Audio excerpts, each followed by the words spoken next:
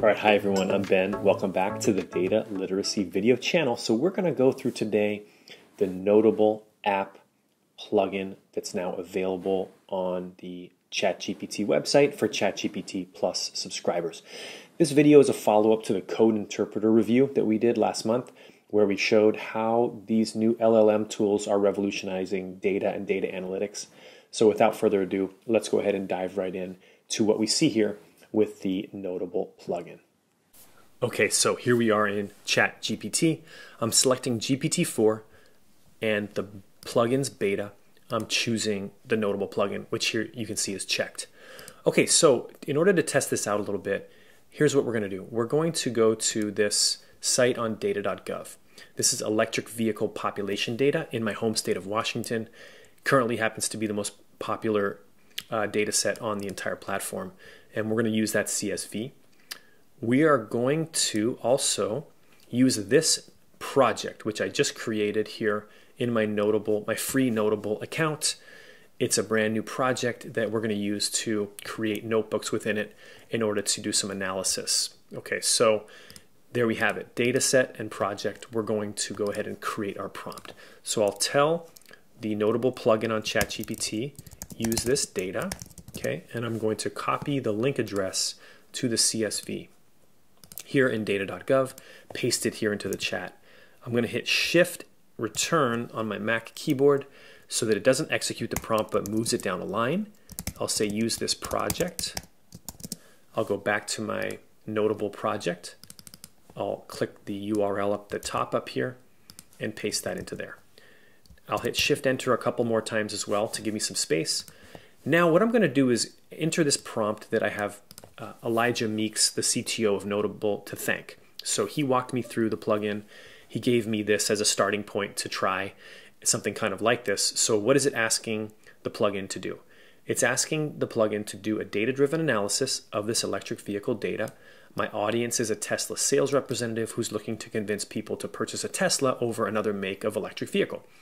Please include in the notebook a description about what you're doing. Please do some machine learning along with basic visual analytics to identify trends and anomalies. Also do some exploratory data analysis and give me some data-driven suggestions. So we're going to copy this prompt. We're going to paste this here into the bottom of this and we'll hit send. So now what is going to happen here is ChatGPT is going to start by requesting that project that I gave it, okay? And the next thing it's going to do, as you're going to see, is it's going to create a notebook within it. There it is, EV analysis. If we click on that, we're going to be able to keep track of what ChatGPT is doing. And this is, I think, why there's some value over Code Interpreter, as Elijah helped me understand. Code Interpreter is going to create that code right there in ChatGPT, and it's going to create the Python code, but the Notable plugin is actually going to put it into the notebook, right, automatically. There we go. It just put this entire header in here, electric vehicle data analysis.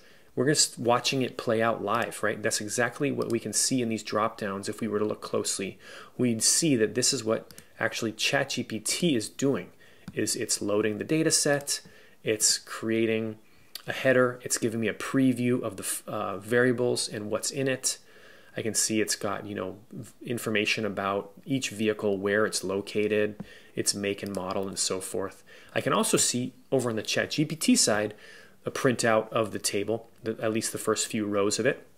It's giving me that same output over here on the ChatGPT side. But the value of having it here in the notebook is I could share this, I could send this to and collaborate with others. I can make it public maybe, and I'll put the link in the YouTube video description, so even you can go check it out if you want. And so you can see how it works, right? And we can leave comments. You could go in and change it and edit it. Now also what it's doing now is it's giving me some basic idea of the overall shape of the data. So what is it? It's got 130,000 rows and 17 columns.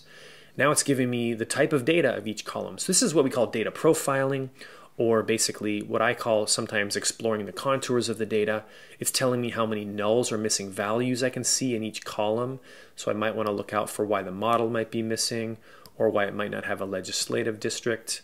And so now it's going to give me some basic descriptive statistics of the quantitative variables, or what it calls the numerical columns. So counts, mins, maxes, medians for the different quantitative variables. You know, sometimes that might not be always valuable, like a postal code. What's the average postal code? I don't know. I don't need to know. But it might be interesting, the model years, mins and maxes, maybe the average MSRP or the median could be useful and interesting. So again, just basic descriptive statistics of this data set. I'm learning so much about what's already there. Now we get to some interesting stuff. It's actually going to plot the model year here on this histogram, right? So we can see it's doing that. It's putting, and I can see this is the shape of it. I can see the distribution here, the histogram for the electric range. I can see also a breakdown of the top 10 makes. So of course, Tesla being the most, then Nissan, Chevy, and Ford coming in a distant second, third, and fourth. And so there we have it, right? Some basic statistics. I can see all the output here too. It looks like it's not quite done yet. Now it's going to do basically some machine learning. It looks like it's actually splitting the data into a training version and a test version. And it looks like it's going to do some type of perhaps some regression in here. And so let's see what it does here as it follows my prompt and as I ask it to actually go through some machine learning steps. And it's giving us, it looks like, the root mean squared error, perhaps of this random forest regressor. It looks like what it's actually doing. So it's coming out with most common makes and models together and giving us some, more information here. So it's just amazing to me, what we're seeing. And we could always come in here and we could edit anything in here. We could change the color. We could edit the code pretty quickly and easily. This is just Python, right? So if we know how to write Python, we can program, we can modify what we're seeing in here, make some changes to it. So there we have it, right? So I'll stop here. I mean, this to me is already pretty fascinating. It looks like here we're seeing some overall recommendations coming out of it, right? Based on these findings, a Tesla sales representative could emphasize the popularity of Tesla vehicles, the high average electric range, and the superior performance of Tesla models in terms of electric range.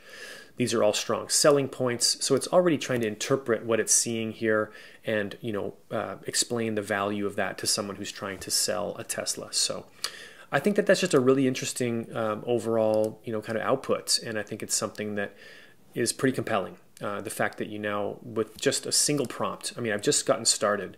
We could continue to the conversation. We could ask it to do more analysis. We could ask it to make changes to what it's already done.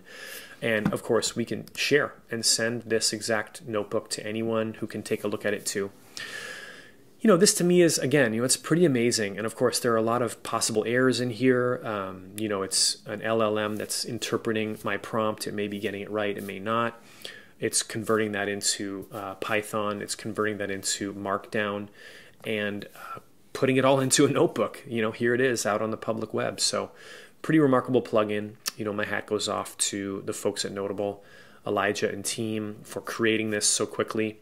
I think this one is the kind of thing that we're going to see is just really going to overhaul what the day in the life of a data analyst is like in the coming year and beyond. Okay, so there you have it. We'll do more of these. We'll try to continue to see how these emerging LLMs are affecting data analysis. I think it's a powerful technology that's going to change the way we do analysis going forward.